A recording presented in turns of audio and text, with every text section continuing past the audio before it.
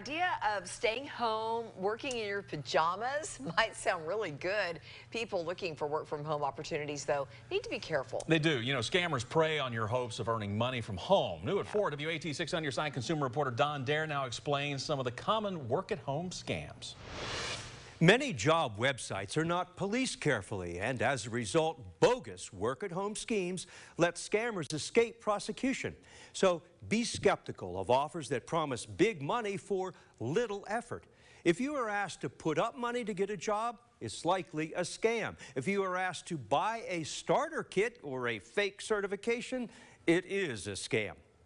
The mystery shopper scheme is one that never goes away. There are legitimate mystery shopper businesses where the shopper makes purchases and reports how well employees performed. The phony ones are pretty easy to detect, and we'll show you. And if you fall for the scam, you can lose thousands of dollars. Here's how it works.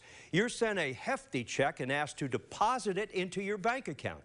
Then you're instructed to withdraw funds and go shopping immediately and check out the services of wire transfer companies. That's the key. You keep a small amount for your work, but then you are instructed to wire the rest to your employer, the scammer. Problem is, the check is bogus, which can take weeks to discover, and when it finally bounces, you lost the money that you sent to the scammer. Next, data entry jobs require employees to enter information into company databases. It's possible to legitimately land such a job with little or no experience, but don't expect high pay. The bogus ones offer big money, but often they aren't jobs at all. Instead, a scammer wants you to pay an application fee or buy special software for $25 to $250, according to the Better Business Bureau.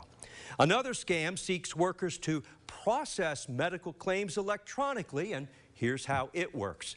A sales rep explains that if you are willing to invest some money, you'll be provided with all you need to start a profitable medical billing business.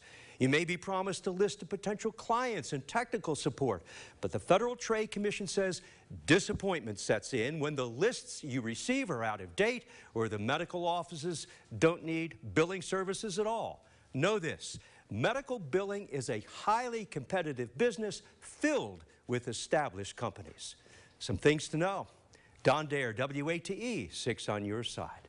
Thank you, Don. And if you have a consumer question for Don, send him an email at ddare@wate.com or call his 6 on your side hotline.